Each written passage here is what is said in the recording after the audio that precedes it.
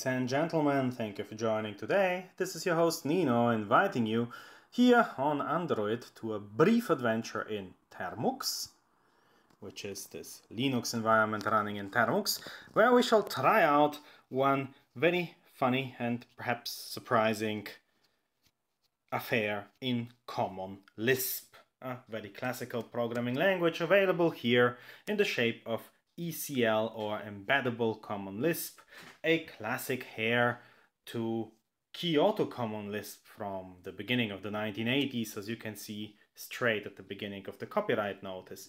And you know, Lisp processing, as the name of the language really stands for that, is the core thing of Lisp, and there are a lot of functions which you can be using on lists. You can in fact, for instance, simply define them as variables, such as the list ll here, which shall simply consist out of A, B, C, D, E, and F.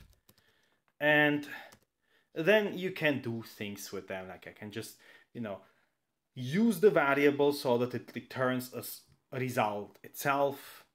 Or you could use all sorts of functions on such lists. For instance, the append function in order to concatenate two lists.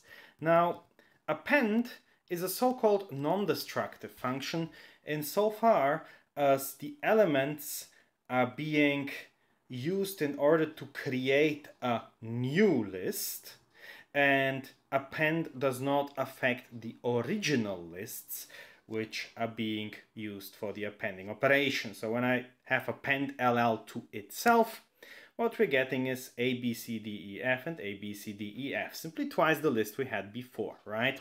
But append has a so-called destructive equivalent, NCONC, to concatenate two lists.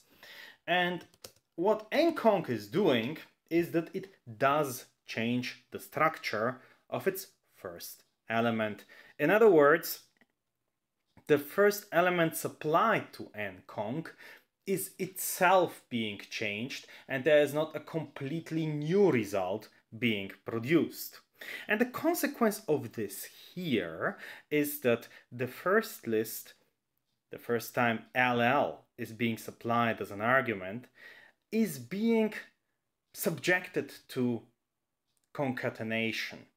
But that does not finish, as it is being supplied also as second argument. And so to say, the concatenation is being repeated and repeated and repeated infinitely, such as this, because simply the ancient Greek tenet of Aristotelic philosophy, henti e henti, a thing is a thing, and that means not a different thing, is simply no longer valid when you are using a function that is considered impure, as NCONC, as it is really changing the argument rather than creating a new result.